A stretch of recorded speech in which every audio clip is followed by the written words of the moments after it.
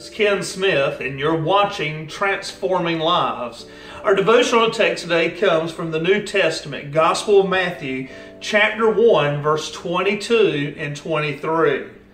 And this took place to fulfill what the Lord had said through the prophet. The virgin will be with the child and will give birth to a son, and they will call him Immanuel, which means God with us. Now you think about the titles that we find in the Bible to describe our Savior, Jesus.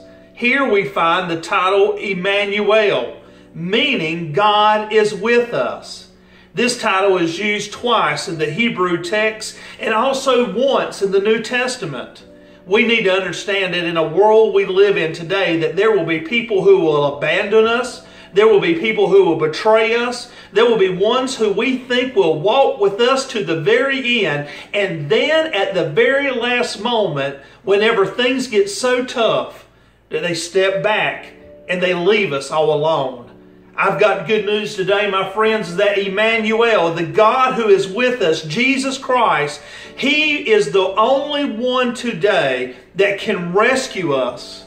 He is the only one today who can redeem us. And He is the only one today who can restore us to the place we need to be.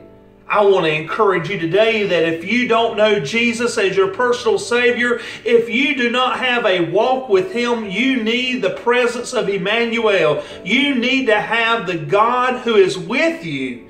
And the way to do that is to confess your sins to Him.